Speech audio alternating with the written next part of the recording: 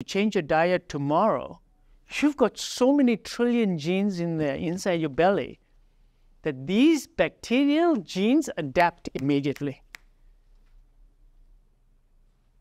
The bacteria have the greatest ability to change their metabolism according to their environment. Which brings me to the fact that when I tell you people not to take artificial sweeteners, it's not for you. The artificial sweeteners, I'm worried about who? The bacteria. So basically, you're causing a deranged microbiome.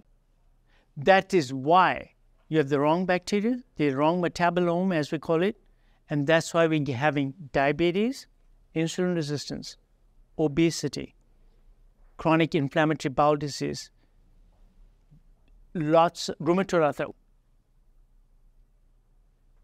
They are increasingly becoming obese, increasingly become diabetic, increasing cognitive functions going down, increasing incidence of autism, increasing incidence of behavioral disorders, because you're putting diesel in a gasoline car.